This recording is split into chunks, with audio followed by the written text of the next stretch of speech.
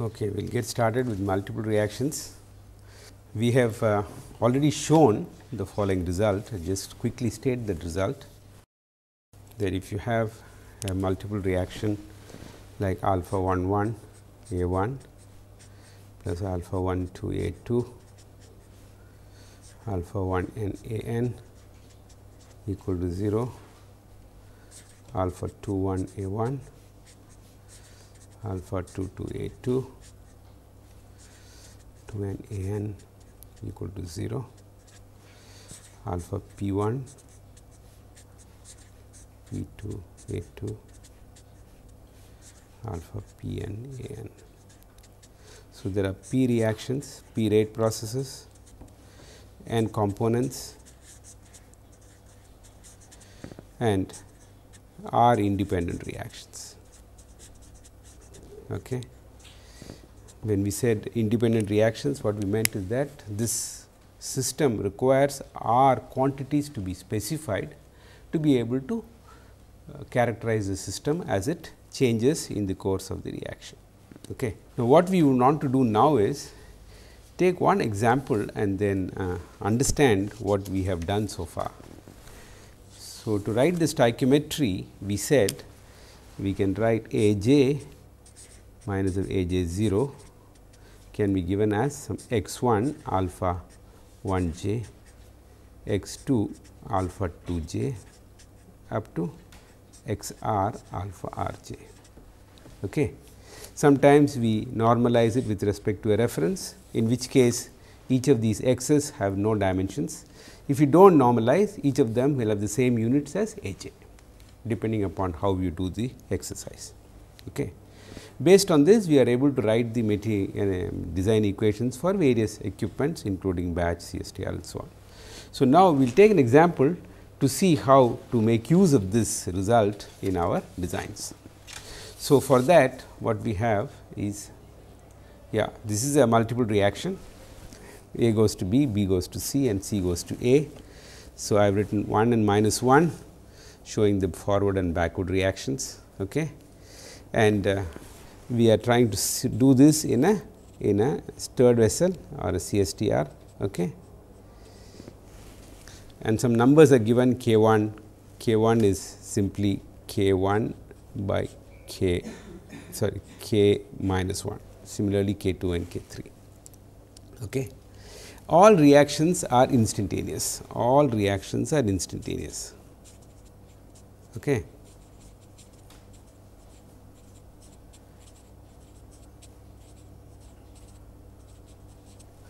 And if A enters at this rate, what is the composition here? What is F A, F B and F C? This is what we want to calculate. Okay. And we want to use this procedure, plus we also want to use procedures which we think is common sense and see how best all these procedures come together. Now, to do this, what we normally do is the following. Suppose these reactions were not reversible, A goes to B, B goes to C, C goes to A, assuming they are not reversible, that means there are only 3 reaction sets, which is written in this form: B minus A equal to 0, C minus A B equal to 0, A minus C equal to 0. Okay. Assuming that they are not reversible, then the matrix, what is called as the stoichiometric matrix, looks like this. Now, if you take only the reverse reaction, then the stoichiometric matrix looks like this. Is this clear what we are saying? We are only A goes to B, B goes to C, C goes to A, assuming that it is not reversible, then this is the reaction, this is the stoichiometric matrix. If only the reverse reaction is occurring, that means B goes to A, C goes to B, A goes to C, then this is the stoichiometric matrix. Okay. Now, we can actually do the determinant and find out for ourselves in a very simple determinant we can do right now. Find out the rank of this matrix, please. Find the rank of this matrix. Minus 1 multiplied by this, please find the rank. Just have to see what is the determinant. If you find the determinant of this matrix, he will tell you it is 0. Okay. You can just expand it and find out for yourself the determinant is 0. Okay. All right. So, which means that this matrix is is singular, showing that all the 3 reactions are not independent. Only if you take any second order matrix, for example, any 2, you can see it is independent. So, showing that there are two reactions are independent. Okay. Is this clear? How to find out? Now, you can combine forward reaction and backward reaction and write a much bigger matrix, okay, and also try to see what is the rank of this matrix. It will take much longer time, but the fact is that it is very obvious that the rank is still 2, it is not going to change the rank, correct. So, the rank of this matrix, whether it is single reaction or the reverse reactions and so on, the rank is 2. Therefore, to be able to understand what happens to this reaction set in a process, you only have to take 2 of these 3 reactions. Okay. Any 2 you can take and write your stoichiometry. So, what I want to do now is do the same thing in 2 or 3 different ways, just to illustrate how things play out. Okay. So, I have taken first independent set A goes to B, B goes to C. This is our independent set. Example, first example. So, that what is F A, what is F B, what is F C? Assuming that x 1 is reacting here, I have written F A is F A 0 times 1 minus of x 1.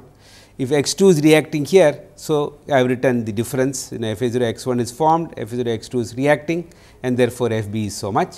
Okay. Similarly, F C whatever is formed due to this reaction. Or in other words, what I am saying is that if this is x 1 and if this is x 2, then this is the stoichiometric table, which tells us how much is the material flowing at any point in the equipment. Okay. Now, all these reactions are instantaneous. Instantaneous means what? We can say that each of those rate processes are in equilibrium. So, this kind of relationship should hold, which means what? A and B are in equilibrium, B and C are in equilibrium. Therefore, C B by C A is K 1, C C by C B is K 2. And therefore, we can calculate what is, I have just written down what is C C and what is C B, all that we can just look at here. So, F B is F A 0 times x 1 minus x 2, F A is this, F C is this and F B is this. So, this tells you 2 equations in x 1 and x 2 involving K 1 and K 2. So, you can find K x 2 from this equation, you can find x 2, straight you can see straight away it is K 2 x 1 divided by 1 plus K 2. Okay. And you can take it forward, and from equation 1, if you look at this equation, and then we can resolve this and say that x 1 is this. Okay. X 1 is given by this relationship, x 2 we have already shown, x 2 is equal to K 2 x 1 divided by 1 plus K 2. So, this comes from the equilibrium relationships. So, since K 1 is given as 1, K 2 is given as 2, you can find out x 1 and x 2. So, what have we done? We have, there are 6 rate processes, even then we have taken only 2 reactions. Okay. We have taken arbitrarily A going to B, B going to C. Okay. And then we set up and then we got the results, and once you know x 1 and x 2, you will calculate F A, F B and F C, correct. Now, we can do the same thing in a slightly different way. So, that means, what I am saying is that, let us say as an example, in this exercise, I said F A 0 is 10. Okay. That is why we set up all this, okay, where F A is 0 is the basis, correct. Now, suppose I say no, it is F C, it is actually material coming in is F C is 10 moles per liter, F A and F B are 0. What changes? How do you formulate the same problem? What I have done is, let us say C goes to A goes to B. Okay. So, the F C is 1 minus of x 1, F A is x 1 minus of x 2, F B is F C 0 times x 2. Is the logic clear? Yes. Instead of the previous case where I said A is 10 mole per second, now I am saying same system F C is 10 mole per second. So, stoichiometry does not change, but we write the stoichiometry in this form. How much is C? F C 0 multiplied by 1 minus x 1. Why is it 1 minus of x 1? I have taken this as x 1, I have taken this as x 2. Okay. So, you can write how much is A? A is this is formed here and consumed here, therefore, I put x 1 minus of x 2, and B is formed in reaction 2, therefore, plus x 2. So, once again you can go through this and solve, but when you try to solve this, you find the way it plays out is not identical to what we have done, because now, so I have solved this here.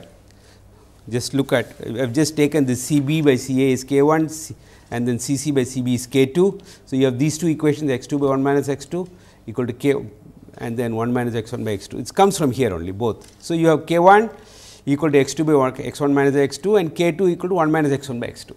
Two equations you can solve. Okay. So, when you solve this, what you get here is this: x 1 turns out to be this, x 2 turns out to be this. So, it is fairly elementary, this is equation 1, this is equation 2, x 2 and x 1, you can solve this, which I have done. So, you got here x 2 is this, x 1 is this. Once you know x 1 and x 2, your stoichiometry is already set out. So, you can calculate, this is the stoichiometry, what is C going to be, A going to be. So, you can calculate what is F A, F B and F C. Okay. Is this clear? Procedure is the same. In one case, F A 0 is coming in another case F C 0 is coming in, that is the only difference. Okay. Now, when you substitute values of F A and F B and values of x 1 and x 2, what you get for F A, F B and F C is these 2.5, 2.5 and 5 adds up to 10. Okay. So, it sort of satisfies the material balance also. Okay. Now, what we have done in these two exercises is that by looking at the form of the chemical reactions, we have taken some things as our reference. First case we took A as our reference, second case we took C as our reference. Okay. Suppose you are dealing with a biological reaction where 1000 reactions are occurring. Okay. Very difficult to even identify which is the reference species we should take. It will not be easy to determine. So, you need something which is able to handle thousands of reactions. How do you do this? So, let us do the same problem in a slightly different way. So, what is the problem we want to solve? We want to solve for the case, let us, I have just taken this example, C is coming in as 10 moles per second. Okay. So, I want to solve this problem, I want to find out what is the values for F A, F B and F C. We already solved this problem, we know the answers, but we want to repeat this using the general approach that we have given in our class. What is our general approach? What we said was that if there are large number of reactions occurring, let us say A j minus of A j 0 is x 1 alpha 1 j plus x 2 alpha 2 j up to x r alpha r j, correct, where r is the number of independent reactions. So, x 1 is the extent of reaction in first independent reaction, x 2 second independent reaction. So, what I have taken for this network A going to B going to C, let us for the moment choose two reactions. I have just taken B going to C, C going to A as an example. You can choose any. So, there are two reactions. So, this B going to C, this is x 1, the extent of reaction is x 1, C going to A, extent of reaction is x 2, correct. So, when you write A j minus of A j 0 as x 1 alpha 1 j plus x 2 alpha 2 j, now I want to write the stoichiometry for component A, component B and component C. Let us try to do that. That means, A j minus of A j 0 is F A minus of F A 0. What is x 1 alpha 1 j here for component A? What is alpha 1 j? Alpha 1 j is 0. What is alpha 2 j? Plus 1, plus 1. Okay. So, F A minus F A 0 equal to 0 plus x 2. Okay. Now, F B minus F B 0, F B is in reaction 1, F B has a negative sign minus 1. Reaction 1 B occurs in reaction 1, it is minus. So, I put minus x 1. X 2 is it does not occur in the second reaction. So, I should put 0. Now, go to the next one F C. F C minus F C 0 equal to x 1 alpha 1 j, C is plus 1 x 1 and then x 2 alpha 2 j, C is minus 1. So, it becomes x 1 minus of x 2. So, what we have done now?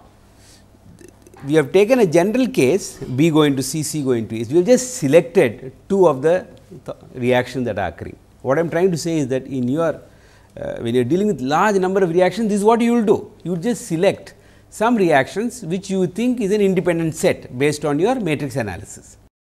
Having done that, we have written the stoichiometry. Now, the problem specifies that the reactions are in equilibrium. Therefore, C B by C A must be F B by F A is K 1. What I have done is, please, your point is well taken. What is given to us is A to B is K 1, B to C is K 2, it is given. I can calculate the rest, I have not done that. So, what is given is that equilibrium constant for A to B is K1, that means Cb by Ca is given as K1 and B to C is given as K2, which is Cc by Cb is given as K2.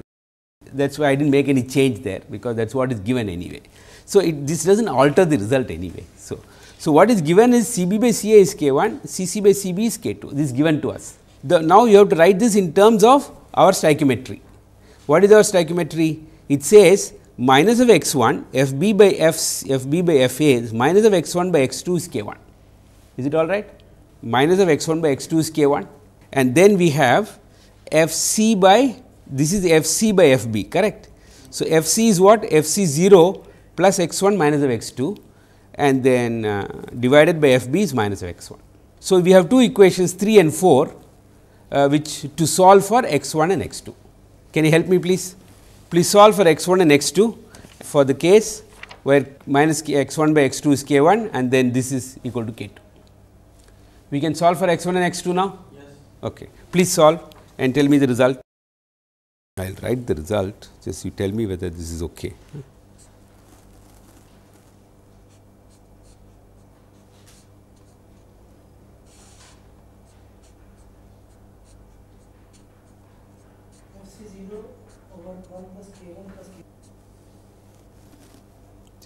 Just write the result and then you can check.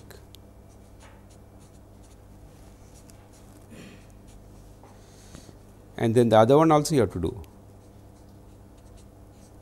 So, this is the result that I get. X1 is minus of K1, X2 1 plus K1 plus, okay, and X2 is this. Do you all get this? Okay. X1 also is correct. X2 involves Fc0 anyway. Do you all get this x1 x2? It's important because there's something important to be said, that's why I'm saying. Please remember x1 comes from K1 x2, this comes from here minus not x2. Okay. So, this is the result I get. This is correct? This is correct? Okay. X2 is what? This is what I get. X2, this is correct? Now, we know x1 and x2, correct? x1 is known, x2 is known. So, this result is correct. So, please find out what is x1, K1 is given as 1, K2 is given as 2. So, we can find out x1 and x2. What is x1, what is x2? x1 is, where are we? Minus 2.5, x2 2.5. So, what is FA, B and C? FA, FB, FC, this is the result I get. FB, FC, FC is 5. Okay. We had solved the same problem a little earlier, if you recall, and then we got our results. See, I am just showing those results. See, we have FA 2.5, FB 2.5, FC 5, correct. This is the same result that we have got last time when we assumed we did the same problem slightly differently, but the results are the same. So, what I am trying to put across to you is that frequently we find it convenient to choose a basis. Okay. And it is generally okay as long as this problem is small. When the problem is very large, number of reactions are very large, you will find that this technique of choosing a basis is not very convenient. Therefore, we will have to go with this general procedure, where all these are not important. You just simply select a set of R reactions which are independent. How do you do this? We have done the matrix analysis, we can select the R independent reactions from our matrix analysis. Okay. Once you have done that, you can set up this stoichiometry and then proceed with this. Okay. Some of these x's may be negative, nothing to worry, because the choices are like that. Some of them may be negative, some of them may be positive, it does not matter. As finally, all the numbers that you get would all be perfect, just like here FA, FB, FC, although our one x was negative, but FA, FB, FC were consistent, there was no problem.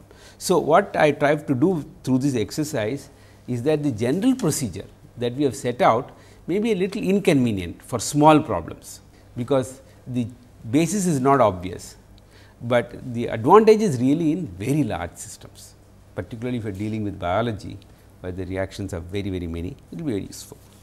What is meant by instantaneous and overall yield, this is something that comes in extremely useful when you are doing what is called as process development. You see, frequently what happens is that you have to set up a process, and then you are looking for a desired product, and so many side reactions do occur, and therefore, there is an undesired reaction.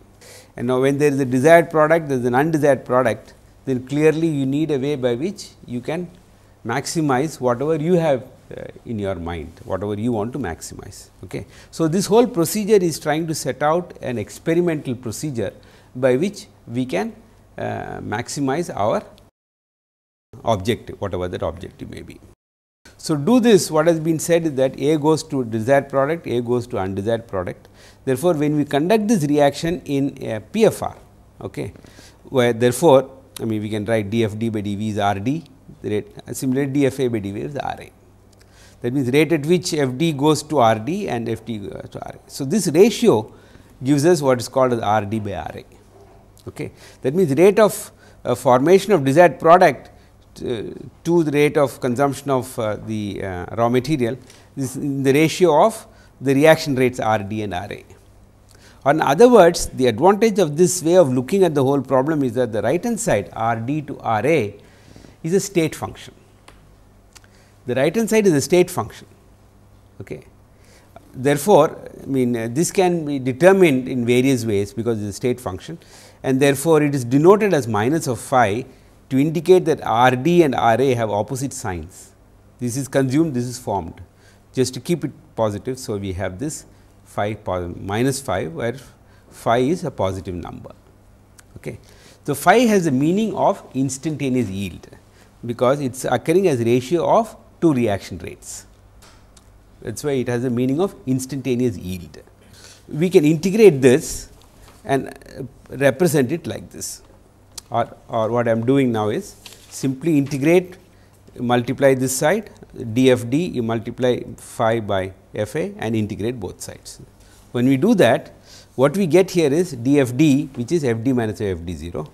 When we integrate this dFa, because of this relationship Fa is Fa 0 1 minus of x, the right hand side becomes Fa 0 of integral phi dxa, okay, where phi is the instantaneous yield. Frequently our interest is what is the overall yield. What is the overall yield by definition? By definition is how much is the product formed divided by how much is the raw material consumed. That is how we look at overall yield, correct. So, product formed to the raw material consumed. So, overall yield, if I call it as capital phi, it is the raw material formed, product formed divided by raw material consumed. So, that is can be represented as this Fd minus Fd 0. What is this term? It is coming from here. So, it is Fa 0 times phi dxa, and this term is the Fa 0, which is given as xaf. In other words, what we are saying is that the overall yield that you will get from a process is an integral of phi dxa, where phi is a state function, and if phi dxa integral 0 to xa divided by the overall yield, that gives you the overall yield. Okay. This representation we will see shortly, it has several advantages. Okay. So, what we are saying here, the overall yield in a batch in a plug flow kind of device is integral of phi dxa divided by xaf. Now, we can do the same experiment in a CSTR. So, you have input output generation equal to 0, input output generation equal to 0. So, we can take these two ratios Rd by Ra equal to Fd 0. Is this correctly written? Please check. Have I written it correctly? Fd minus Fd 0 equal to minus of Rd. Okay. Fa 0 minus of Fa equal to minus of Ra. Is it correctly written? Yes? Okay. Is it fine with all of us? Now, what meaning can we attach to this Rd by Ra? We said it is instantaneous yield. What meaning can we attach to the right hand side? Overall yield. What are we saying? In a stirred tank, instantaneous yield is equal to overall yield. In a stirred tank, single stirred tank, instantaneous yield is same as overall yield. While in a PFR, instantaneous yield, overall yield comes as an integral of phi dxa divided by xf.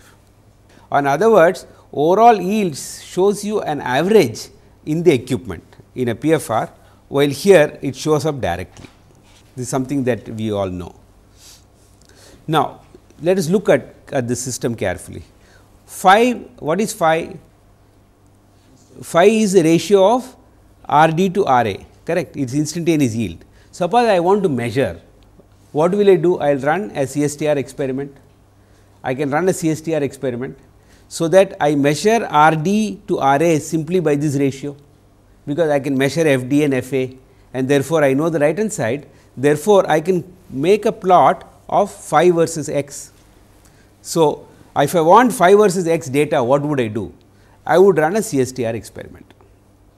Is this clear to all of us? If I want to get a data on phi to x, what will I do? Because CSTR directly gives me phi, and this gives you x also and phi. So, CSTR gives you good data on selective instantaneous yield versus conversion. Okay. So, you are able to plot from your CSTR data x versus phi, correct? Is this clear? Now, what is this data? Minus of 1 by R a versus x. Can we get that data from the same experiment? The same experiment, there are two x. See, you are doing an experiment. So, you are able to measure f a 0, you are able to measure f a, you are able to measure R a. Therefore, your 1 by R a versus 1 x is also known to you, because it also comes from the experiment. So, a CSTR experiment gives you two valuable results. One result is that it gives you minus of 1 by R a versus x. Second result it gives you is that how phi is related to x. Is that clear? So, both the data comes out of your CSTR experiment. Or in other words, what we are saying now is that through your CSTR experiment, you can generate data on the system you are trying to investigate without any knowledge of the chemical kinetics, because the chemical kinetics in many cases are so complicated that the effort involved in getting that function is not easy. But this may not be so difficult, because this is an easier experiment to do. So, you can generate phi versus x data and minus of 1 by R a versus x data. Now, you have all the data in your hand, various kinds of questions associated with reactor design, reactor optimization, etc., can all be answered now, because you have the data and you have of course, experimental points. Therefore, most of your numbers will come out of graphical integration kind of answers, but in any case it is supported by experiments. So, with this, suppose I now ask you, suppose we have a combination of reactors, okay, which means what? You have a two stirred tanks put together. So, let us see what is the overall yield that you will get when two stirred tanks are together. What we are trying to say is that we already have this data phi versus x, this data is already with us. Okay. Now, we want to see how we can make use of this kind of data by a fundamental understanding that we have about stirred tanks.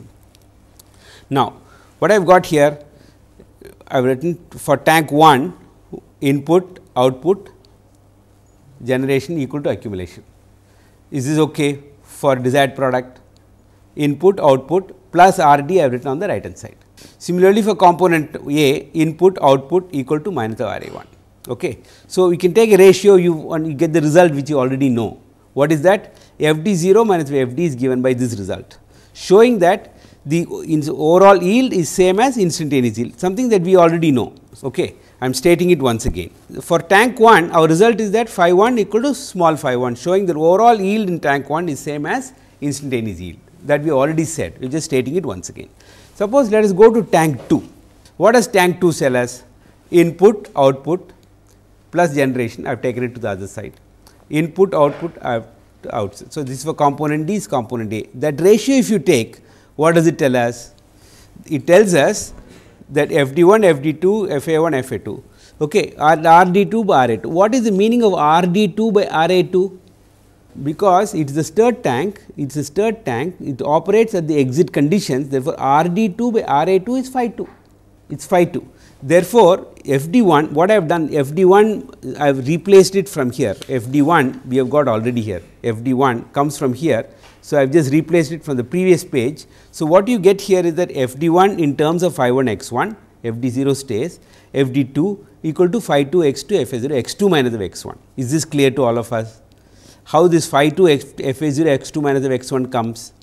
So, what it means is that now F d 2 minus of F d 0 now comes in terms of phi 1 x 1 phi 2 times x 2 minus of x 1. You understand? So, what we have now said is that the product that we are making in the second tank, f d 2 is the product that comes out of the second tank, because f d 2 is the product second tank, that depends on f a 0 phi 1 x 1, phi 2 f a 0 x 2 minus of x 1. So, it is now expressed in the convenient form, in a very convenient form, which is what? Overall yield equal to phi 1 x 1 plus phi 2 times x 2 minus of x 1. That means, if you have this function here, overall, this is the data that we got from our experiments, correct. So, in the first, the overall yield that you will get in a 2 tank sequence is what? Phi 1 x 1, that is this triangle, this rectangle, plus phi 2 times, phi 2 is this point, phi 2 times x 2 minus of x 1, this rectangle.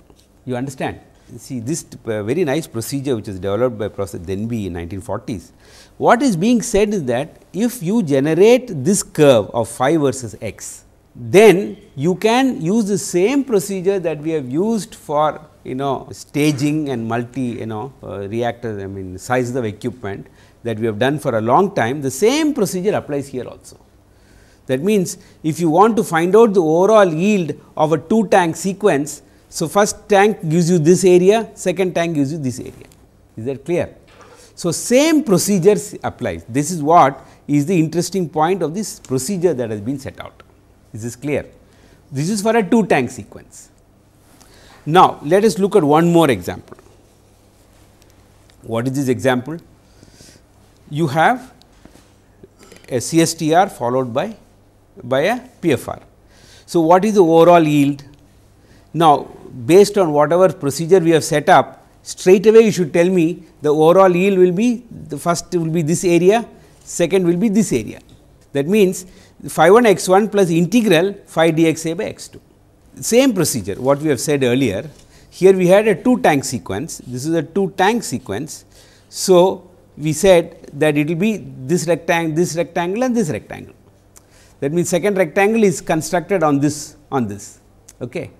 First rectangle is constructed on this point, but if you have a CSTR followed by a PFR, it is what CSTR is phi 1 x 1, this rectangle, you can see this rectangle, and then second one is integral, the integral of this area here, okay, phi dx a divided by x 2, which is the final conversion.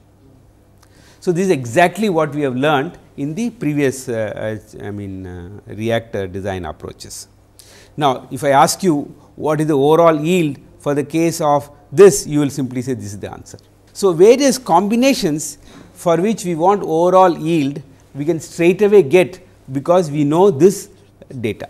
So, this is what Denby pointed out, that when we have most of these results came out when they were trying to develop explosives during the war, where kinetics etc. are very difficult to do, number one, and under the urgency it may not have been worthwhile.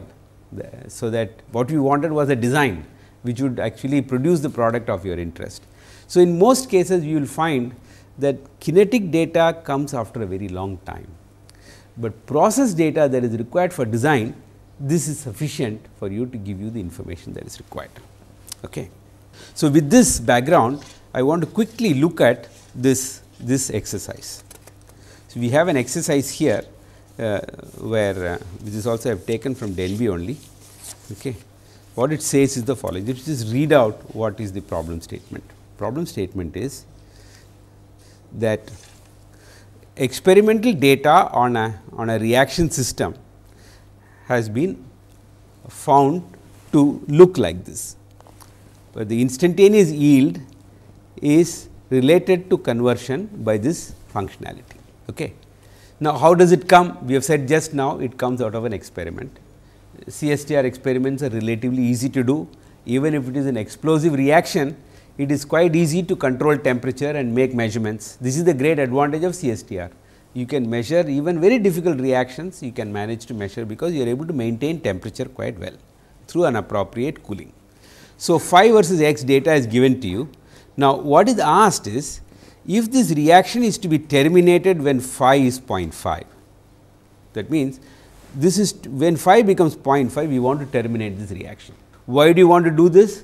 Because beyond that, it does not give you any benefits in terms of the product of your interest. Okay. So, what is the overall yield in a batch reactor? Okay, is this question clear? If the reaction is to be terminated when phi instantaneous yield, okay, phi is 0.5, what is the overall yield to be expected in a batch reactor? Okay. Is the question clear to all of us? What is the overall yield to be expected in a batch reactor? We said that just now. If you have a PFR, our overall yield is integral phi dxa divided by final conversion. If it is a batch reactor also, it means the same thing, phi dxa divided by xa, final conversion. So, overall yield in a batch reactor is simply integral phi dxa divided by final conversion. Okay. Is this all right what we are saying? So, this function that is given to you, this function that is given to you, it says what is the overall yield in the batch reactor. How would we approach this? Phi is given as 0.5. So, what is the expression for overall yield? What is the expression for overall yield? We say it is integral phi dxa, okay, divided by xf, correct. So, how do we do this? What will you get? What is the value of x? Point?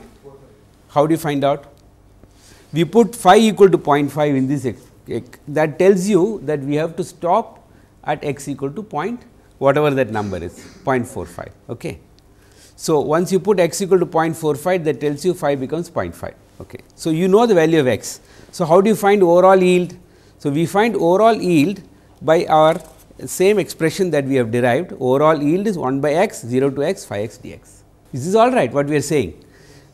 And this comes from our understanding that phi dx integrates 0 to the final value divided by the final is the overall yield for a PFR or for a batch reactor. Is this all right? Okay. So, is this result correct what I have got? 0.71. Can you please tell me? Let us go to the next. Okay. Suppose we want to do the same thing now. Second exercise is, if this reaction is carried out in a 2 tank in series. Okay. There are 2 tanks in series, 1 and 2, okay, series. What conversion in the effluent from tank 1 would lead to highest overall yield? What are we saying? Let us just recognize this. We have this is our phi versus x curve. It says it is a 2 tank sequence. We want to terminate this somewhere in between. Okay. So that the what is it? So, what conversion in the effluent from tank 1 would lead to highest overall yield? What would be our strategy? See, basically overall yield is determined by the area. Tell me what choice of the intermediate point will give us the highest area? What choice of x 1 would give us the highest area? Let us try to answer this now. So, this is our function. So, this is how the curves looks like. What choice? We want to make a choice somewhere here. So, that the area, the overall yield is simply area, correct. But if it is, since it is a stirred tank, does it say stirred tank? It says 2 tanks, both are stirred tanks, correct. What shall we do? We want to choose x 1. So, what I have done here is that we do not know what is that. So, what I say, all right, we know that phi is given by, I should write x 2 here, na? Phi x 2 I forgot to write. So, phi x 2 equal to phi 1 x 1, phi 2 times x 2 minus of x 1. This is a statement of the overall yield. So, we want to maximize, what it says is that we want to have choice of x 1, so that the left hand side is maximized, x 2 is fixed. So, suppose we differentiate d by this overall by x 1, which you do not know what is x 1, and set it equal to 0, then you can find out the value of x 1 at which this goes to a maxima. Is this clear what we are saying? So, x 2 is a constant. So, therefore, d phi d x 1, this is the right hand side, d phi d x 1, actually x 2 can stay here, there is no, it does not create any harm. So, let us differentiate the right hand side with respect to x 1. How many terms you get? For x 1 d phi 1 d x 1, second term is x 1, and then when you differentiate this we get minus phi 2. Okay. So, you have to set it equal to 0. What is d phi d x 1? X function is, phi function is given here, phi function is given. So, you know d phi d x 1, correct. Is that clear? So, d phi dx1 is known, therefore, you should be able to tell me now, please tell me the result. I get a value of 0.286, please tell me whether this is correct. I have done this, d phi dx1 equal to 0, which is equal to x1 d phi 1 x1 plus phi 1 minus phi 2. I have put in the value for d phi 1 dx1, all the numbers etc. I have done this here, this is the result I get, please tell me whether it is correct. Is this result correct? It is, please, this differentiation is all that you have to do. See what I have done, huh? Yes or no? Yes. This is okay? The differentiation is all right? Yes. Okay, okay. See, this comes from here x1 d phi dx1, that function is known. So, I have put all these numbers here, okay. 0.286 is correct. Now, that means the highest value for phi we get when you choose x1 as 0.286. So, what is that value? So, question now is what is that overall yield? x1 is 0.286, x2 is given as what is x2? 0.445, whatever the number. This is what I have got. So, I get totally 0.669. Please see if it is correct. Phi 1 x1 is 0.286, phi 1 function is given, okay, and then is phi 2 times x2 minus of x1, which is given here. Is it okay? You get 0.669. That is what I get. So, what is so complicated about this calculation? So, what are we saying? That if you have a 2 tank sequence and the best choice is to maximize the overall yield function with respect to that intermediate point. Okay. That is the point that is being said. Okay. The next result, next point which you want to answer is frequently our problem is not just maximizing the instantaneous and overall yield. We also may have some constraints on what is the extent of reaction that we have to reach. I mean, after all, we cannot throw away our reactants, correct, we have to make use of them. So, if this exercise is about if the effluent in the plant is to correspond to 50% conversion, which means we must make use of 50% of the material. What is the highest overall yield which can be obtained? Is this question clear? So far, we are concerned only about maximizing the overall yield. Now, what is being said is that no, there is another aspect which is important, that we want to make at least 50% conversion is required. So, what is the highest yield that you can get? If you want to achieve 50% yield, what is the highest yield you can get? Let me just state this in a slightly different way. What is being said is the following. So, you want to choose a reactor, we do not know what reactor to use, you want to choose a reactor such that the overall yield conversion should be 50% you should, and then what is the highest overall yield we can get. That means, you are going to stop at 0.5, okay. This is fixed, our conversion is 0.5. Now, we have to choose the reactor system, so that the area under the curve is the highest. Is that point clear? We have to stop the system at x equal to 0.5, but now we have to choose what reactor can we choose. See, let us do a small experiment. Let us say I do one here, I do one here. So, what is the area? This is the area, correct? Yes or no? Now, let us do one more experiment here. Let me